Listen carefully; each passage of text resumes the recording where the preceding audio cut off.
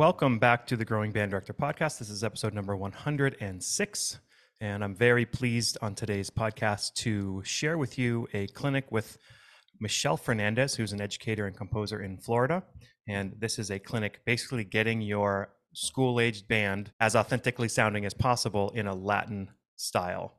So in this, she works with a great middle school band. She'll introduce everybody in that, but they work on her new chart called Autumn Leaves, and it's really fascinating. So I'm really glad to bring this to you today. Enjoy. All right, good morning, everybody. So we've got Miami Art Studio here, and the director is Eric Rivero from Miami, Florida, and this particular group is made up mostly of 6th to 8th graders, and we're going to be doing a master class to talk about some of the aspects of the performing qualities that we would like to achieve here for Autumn Leaves, which is actually a son montuno arrangement of a well-known standard, and the title in parentheses is Hojas Caídas, which means fallen leaves. These lovely students have volunteered to kind of be our models here for this masterclass. So first of all, Eric, can you tell us a little bit about the school and how you ended up there? Sure. This is my 5th year here, and this is my 28th year teaching, and 5th year here at the school, and we have 3 jazz bands, and it's an all magnet school, so we have 9 different magnets, and so it's a great program. We have 3 concert bands, 3 jazz bands, and then 1 Latin band. So as far as our ensembles go. Eric, would you like to kick it off? And then how we can do this is I'll wave my hands, and then the students will let you know that I'd like you to stop so that we can talk about a few things, okay? But now, before we even start, I want to talk to you guys very quickly about articulation. And there are some metaphors that I like to use when I'm talking about articulation. And I'm sure that you've gotten all this conversation before from your wonderful director. But remember, whenever we do a clinic or a master class, we're only there to reinforce the things that your directors have already said. We're not going to say anything magical. We're just going to use different words to say it. So as you approach this tune, try your best to think of the lines being played as smoothly as possible, number 1. Number 2, whenever you see the articulations, try to make them sound like something that you can visualize. For example, when I see a staccato in jazz band, as opposed to in symphonic band, I like to think DIH, so it kind of bounces off like a drop of water bouncing off a leaf or a ping pong ball bouncing off a timpani head. Okay, but on this, since we want a little bit more of a stopping sound, I like to think dit and like a drop of water, just dropping one at a time from a faucet. Drip, drip, drip, drip. It's still light because it's a drop of water.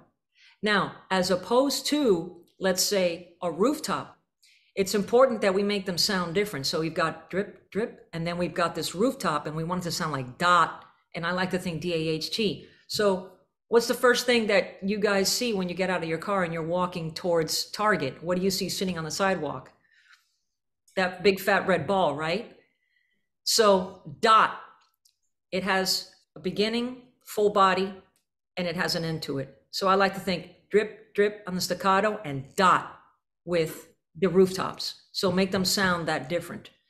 Now, on the tenuto markings or the long lines on top of the notes, or any notes that don't have any, assume that they're long. Think about a perfectly folded paper airplane that you just make it fly and glide all over the room, and it's just kind of flying and just gently gliding super smoothly. Try to make those lines sound that smooth. Then on an accent, and here's the big one. People tend to play accents loud, and accents are not really loud. Really, the accent has a beginning attack, and I don't like to use the word attack, but you hit it, then it has different parts to it. It bounces off, and then it arcs downward. If it doesn't have those parts, it's not an accent. And that's really what gives the line life. For example, if I said, I saw a great movie last night, and I said it loud, that's not really convincing. But if I said, I saw a great movie last night, I didn't say that any louder, but I accented certain words and I hit them in arc down, and that gave the line more interest. So you're more likely to want to check out the second movie than the first one. Now, as far as like visualizing, I like to think of like if you take a basketball, you're standing against a wall and you're looking up, you take the basketball and you throw it against the wall. What does it do when it hits the wall? It immediately bounces off and it arcs down. So anytime you see an accent, make it sound like da, da, da. And you're going to do it with your gut, not so much with more harsh tonguing, but with your gut, as if you're trying to blow a candle across the room. So if you can think of those things, visualizing as you're playing all of this, remember, drip, drip of a faucet, the fat red target ball, dot, then gliding paper airplane, smooth, all of the smooth lines, and then the basketball bouncing off the wall on the accents, da, da. Do that anytime you see any of these, and the entire tune will sound tighter. And this goes for any chart you guys play. It'll sound tighter right away. For the rhythm section, this is just a general thing, and I know you guys have already rehearsed this. There are 3 basic grooves that we'll use on the drum set. Not on this chart, though. One of them is songo, which is kind of like a salsa, son montuno, funk, kind of jazz hybrid, okay? That's a bit more of a modern groove. We're not using songo at all on this chart. This chart uses 2 main grooves, cáscara and campaneo. Those are the grooves that are used by a timbal player, because back in those days, they didn't use drum set in those bands. They used the timbal player, the conga player, and all of the other auxiliary percussion. So the 2 grooves, the cáscara, if you think, don't tell mama, I failed the test, granny, don't tell mama, I failed the test, granny, don't tell mama, I failed the test, granny, don't tell mama, I failed the test, granny. That's it. That's the right hand pattern. Kind of like that, okay? It's a 2-bar pattern. So we're going to use that on the A section. Then when we get to the B section, we switch it to what's called campaneo, which elevates the groove a little bit more. And there it's, give me chocolate milk, but no bananas. Give me chocolate milk, but no bananas. Give me chocolate milk, but no banana. And that's it. And those are just phrases that I use whenever I do a clinic. It just helps everyone kind of learn that more quickly. So we're going to use that at the bridge, at the B sections, okay? All right, so let's go ahead and start this out. I know I did some talking at the beginning, but just to kind of lay down the fabric to what we're going to be looking for. One other comment before we start, percussion. Make sure that whenever the band comes in after the introduction, you come right down and remember that we're going to help build underneath the horn section, okay? So come way down at the beginning of the melodic statement. Da, ba, ba, ba. Bring it down for cáscara. And then little by little, we're going to elevate. And then when we get to the bridge, then we bring it up just a little bit. Okay. So our job is to support the horn section underneath. We never want to cover them, but we want to help them build. Okay. Which means we have to adjust our dynamics too, as the piece increases in intensity or comes back down. Okay. You guys want to kick it off, Eric? Ready? 1, 2, 1, 2, ready, and.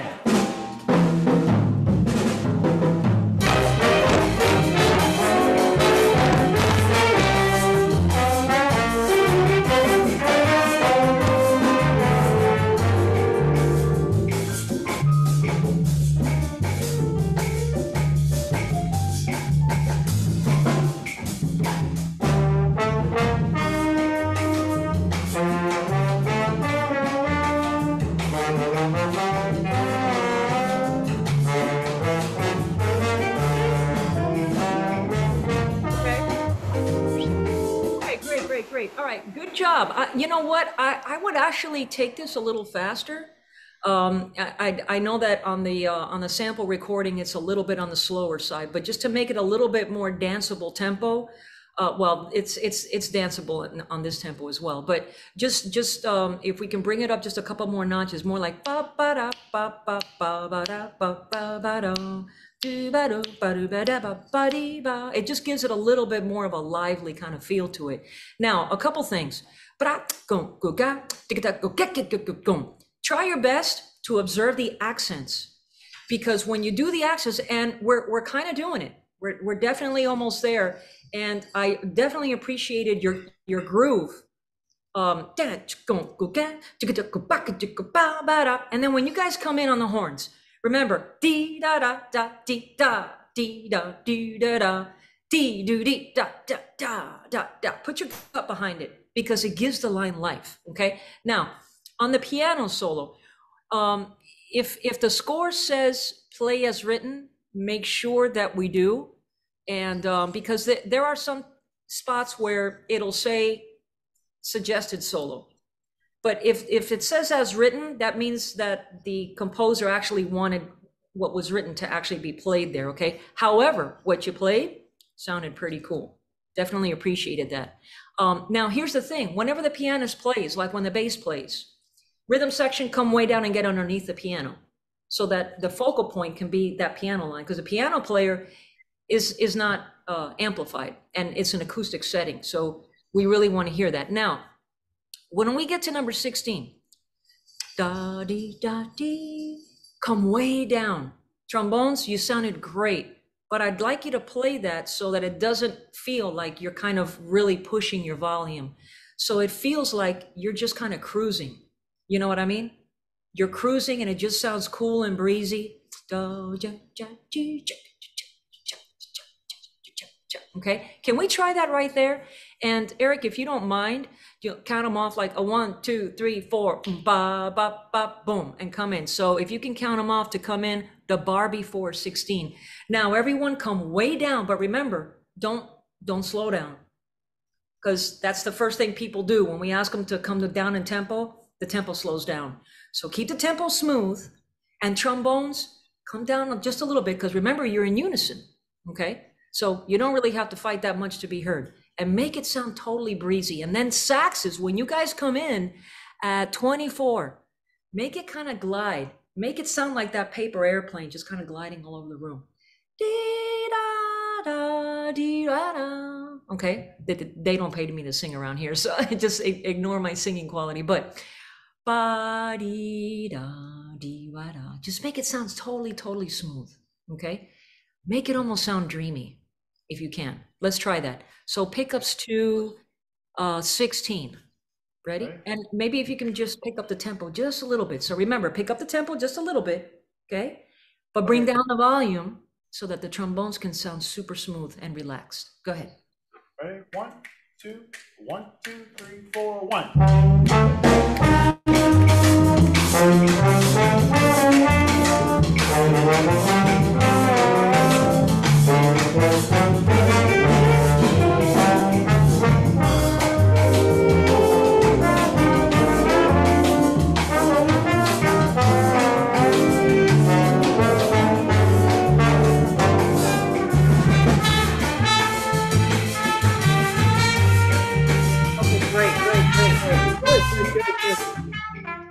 Okay, that was a little bit better. Good job. Now, on the congas. Well, first of all, I'm going to make this comment. This is to any directors who are watching. The way that Eric has this set up, and we talked about it beforehand, in order to fit everybody on camera, he had to set everything up the way it is right now. But normally, Eric has it set up as we normally do, which is the skins are in the front. So the conga player would normally be on the floor with feet wrapped around the left conga, the smaller one, and not on stands. If you're on carpet, they sell those little rubber feet to elevate it, and sitting in front of the drum set. Okay, so normally we'll put the timbales further back because a timbal player is loud enough that they can beat the whole band. But the congas, we're going to put them in the front. Okay. This is just here temporarily. Now, on the congas, if we could have a little bit more pop on that slap on beat too. So if you got this, if we can have that pop, and it should hurt a little bit, okay? You get used to it, but,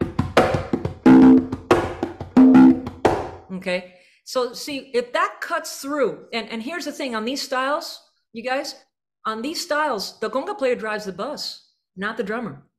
The conga player and the bass actually have the two rhythm patterns that hold the whole thing all together along with the clave. See, when you're playing son montuno, because this is a son montuno style, which is also known as salsa, okay? There are the salsa styles. You got son montuno, mambo, and we'll we'll get into that some other time. But on these styles, the conga player drives the bus because the conga player is the one that has straight eighth notes.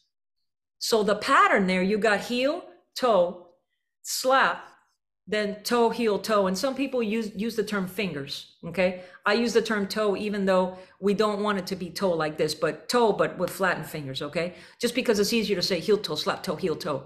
It's harder to say heel, finger, slap, you know. So heel, toe, slap, toe, heel, toe. And then gung, gung. The four and, those are open tones, okay? So we've got, these are practice congas, so they don't sound great, but heel, toe, slap, toe, heel, toe. And basically what you have, and I'm gonna lower the camera here just a little bit so that you can all see this, okay? Basically, you keep your hand flat, and this is for all of you. You keep your hand flat on heel, so heel, toe, that's the first two eighth notes. One, and then slap, okay?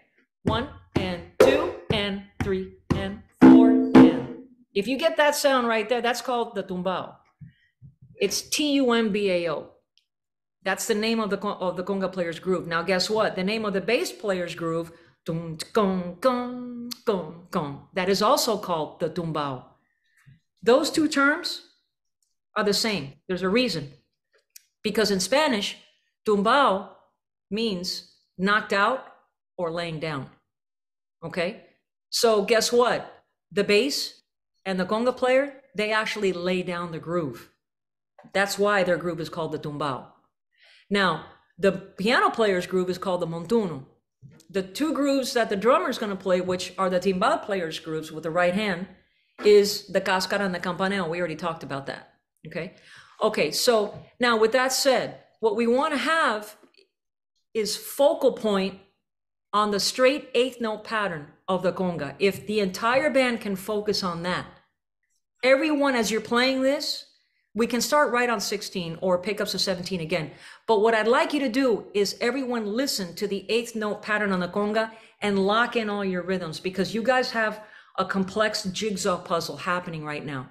You've got clave going on, which in this case is 2-3 clave, okay? And for you directors out there, if you're not sure how to figure out if something is 2-3 clave or 3-2 clave, take the melodic line, chop it up into 2-bar segments, and wherever you have the strongest on beat, that's the 2 side, okay? You never want to be in reverse in the wrong clave, because that would be like doing the hi-hat on a swing chart, doing the hi-hat on 1 and 3 instead of 2 and 4.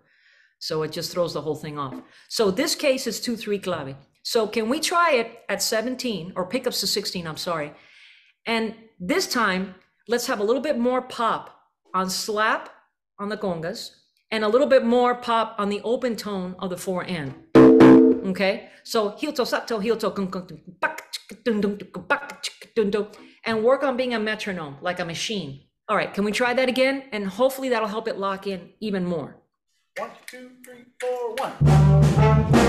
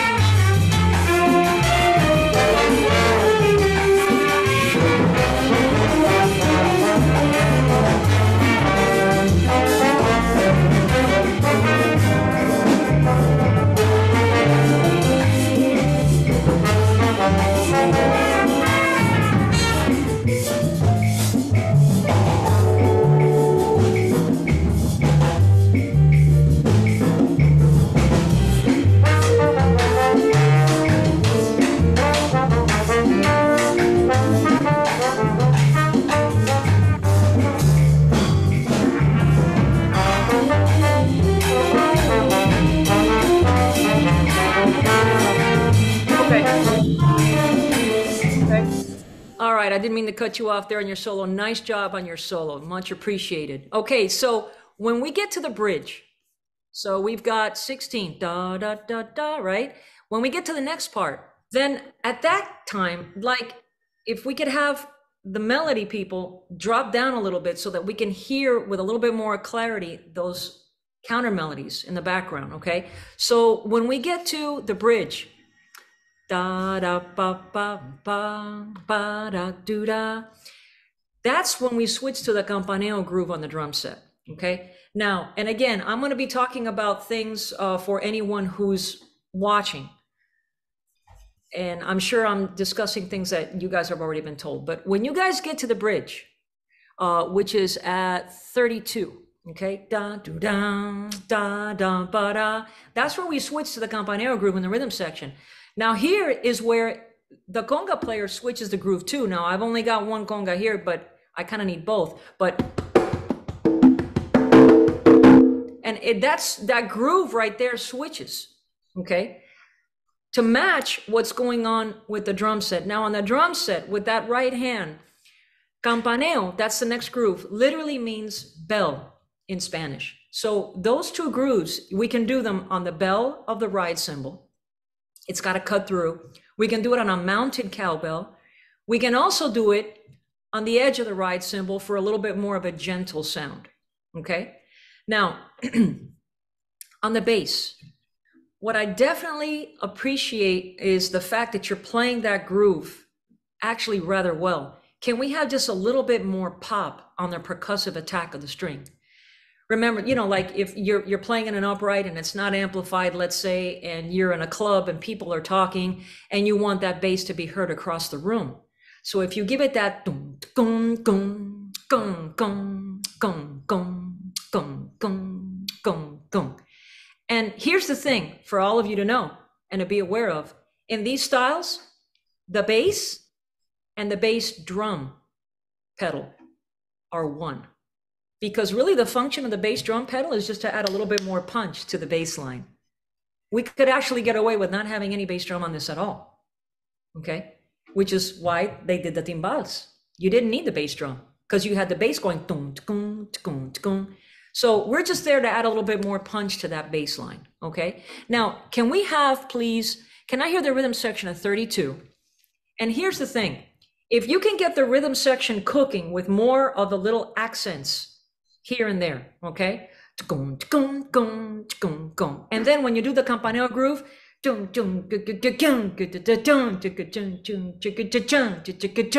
you see where I'm putting accents? And I'm actually doing a little crescendo on that groove.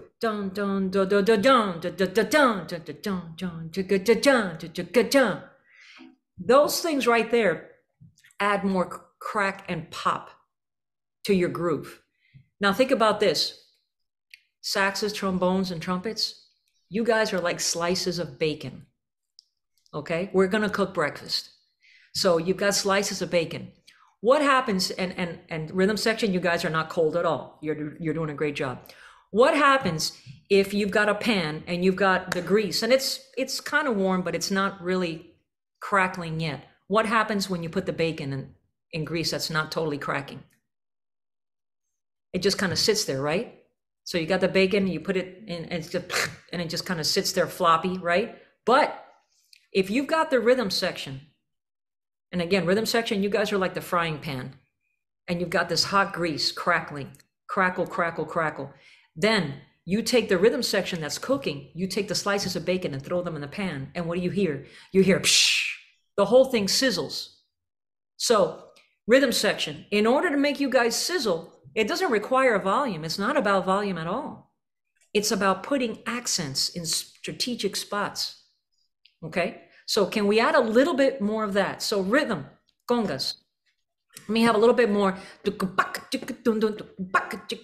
So more pop on beat 2, the slap, and more pop on the 4 and toms, okay? Then drums. Okay, so if you remember the phrase, give me chocolate milk, give me chocolate milk, okay? The word give me, accent on me, milk, and then na, give me chocolate milk, but no banana, okay? And then on the bass, really pop on the end of 2. Now on the montuno, this is some, and you luckily you aren't doing this, but just to talk about it so that it's said. A lot of times on these montuno patterns, piano players will go and it sounds choppy. This also needs to glide like that paper airplane gliding all over the room.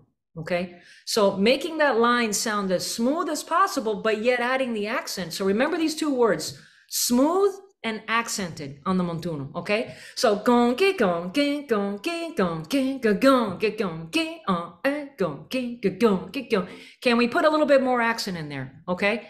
Now, the rest of you horn players, this is one suggestion that will help you play and feel the music even more, is if you allow your body to move a little bit.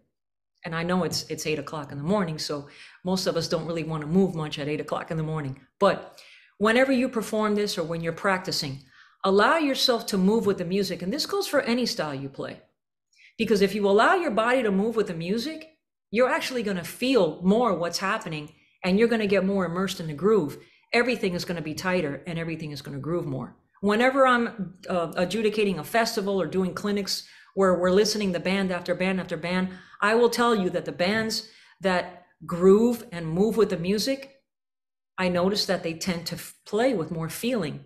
It's like, you know, if you're watching somebody play the Mozart oboe concerto on oboe and they're standing up and playing and they're standing really stiff like this, and then you see someone moving with the music and moving with the lines, chances are, obviously it's not always, but chances are the person who's moving with the music is playing more expressively because their whole body is involved in the expression. So this kind of stuff is fun to move to, so allow yourself to move a little bit while you're playing, okay? This is just a general performance and rehearsal tip. Now, can we try the bridge at 32? This time, a little bit more accents on the piano, okay? Let's add everybody. Ready? Everybody right on, Eric, can you count them off going into 30, into 31, the pick up into the bridge? So 1, 2, 3, 4, 1, da, da, da, da. Now trumpets, remember, hit the note and back off on the accent. Make it, every accent note, make it bounce. Like that basketball bouncing off the wall. Da, da, da, dee, dee. Okay, go ahead. Ready? 1, 1, 2, 3, 4, 1.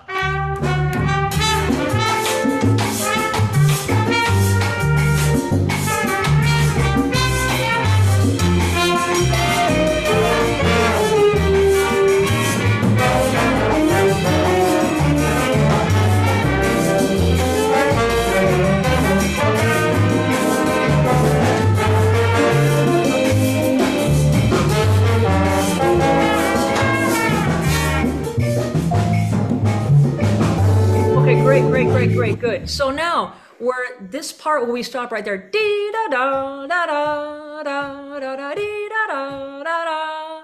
See what happens there? You see, you guys are actually mimicking the end of 2 that the bass has. Ba da da da da da da da dee da da da da.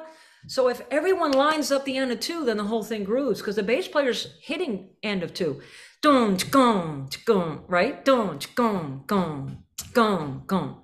So think about that when you guys are playing that. Anytime you have an end of 2 accent, it's actually lining up with what the bass player is doing. Okay.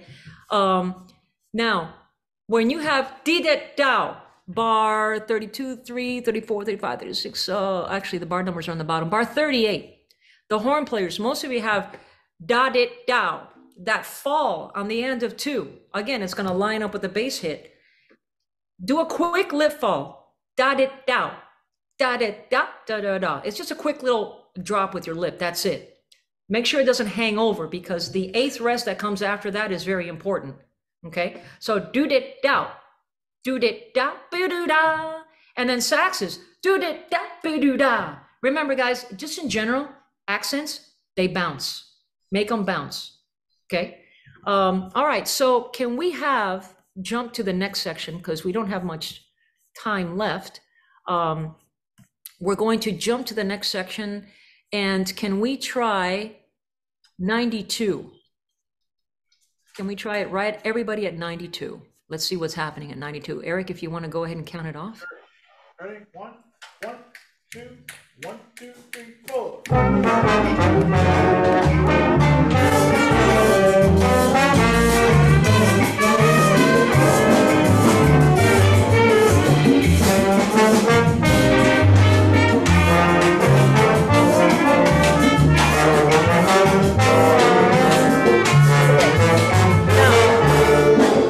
Now watch watch out, because on the bass, what we don't want to do is end up on the beat. Okay, we need to anticipate. So 1, gong, gong. The 4 is on the beat, but that and of 2 always has to be, and it's almost like you're throwing your shoulders forward when you're playing, you know? I don't mean you are, but like if you think of it. So 1, gong, gong, 1, gong, gong. So you kind of throw yourself into the and of 2 so that it doesn't end up on beat 3. Watch out with that. That's super, super important. Now, I'm going to leave you with this parting comment. Think of anytime we're playing any style, but especially a style that has intricate rhythms all interlocking. Remember that you're part of a jigsaw puzzle. Okay, when you were younger, let's say, and you had a jigsaw puzzle that had 10 pieces, it was always easy to tell which piece went where. But as soon as you got older and you started doing jigsaw puzzles that had, let's say, 1,000 pieces, all of a sudden you pick up a piece and you're sure it's the one. You pick it up and you're about to put it in place and it looks like it's going to fit. But when you press it in place, you're like, oh, that's not the piece. It doesn't fit. I thought it was. And here's the thing. When you got that many pieces, when you've got this many rhythms, they have to fit together really snug and tight. Perfect. Which means you as an individual, make sure you really, really lock in. And I mean really lock in on exactly every single note. Make sure you're placing it right on time with what you're hearing rhythmically in your rhythm section. And you guys are lucky. You've got a great rhythm section that's really laying down the correct groove. Can we have a little bit more pop? Yes, but everything can always improve, right? So on the bass, make sure that, again, you anticipate and you end up before the beat. Remember, you're anticipating, okay? Now, the horn players, remember also, same concept. Sometimes saxes, you guys have the montuno. Di ba da, bi da da. That's a montuno. Gonki, gonki, gonki, gaga. Okay? And sometimes the horns, you guys actually have percussion pops. Ba ba da da ba go. Okay? So think of yourselves as percussionists, in a sense. And percussionists, think of yourself as horn players. So think of yourself as horn players when it's time to accent certain notes. Whenever you guys do articulations, okay? And horn players, think of yourselves as percussionists when you're talking about precision, okay? So anyway, with that said, I wanted to thank you so much for being here this morning and for agreeing to kind of be our example group so that we can do this masterclass for other students who might want to play Autumn Leaves in this style or any other arrangement. Mr. Rivero, thank you so much. There's just a lot of great stuff going on here in this band program, and much appreciated. And I just want to give you guys a round of applause. Can you please give each other, yourselves, a round of applause and just congratulate each other. And when you go home for the summer, make sure you don't put your horns down. Practice. And just enjoy it. Play along with recordings. Keep it fresh so that you don't lose your steam. And I know you guys are going to be coming back to an outstanding program in the fall, especially after what I just heard right now. You guys are in the middle school, because this is middle school combined high school, correct? Yes. Yeah. So if the middle school sounds this, if it sounds this good, I can just imagine how you guys are going to sound when you move up to the high school groups. So thank you so much. Thank you so much, and please give it up for Ms. Fernandez. We really appreciate you spending time with us. I definitely appreciate everything I heard and the cooperation and the teaching. Just fantastic teaching going on as always. I really appreciate it. We sincerely appreciate you taking your valuable time and listening to the Growing Band Director podcast. Your students are very lucky to have a band director like you. If you have any suggestions for episode topics or think you have an area of expertise to share on a show with us, please reach out. If you enjoyed this episode, don't forget to subscribe. And if you want to help spread the word, please give us a 5-star review and tell your band director friends to subscribe as well. We're available on Apple Podcasts, Spotify, our YouTube channel, and wherever you listen to podcasts. Thanks for listening to The Growing Band Director. See you next week.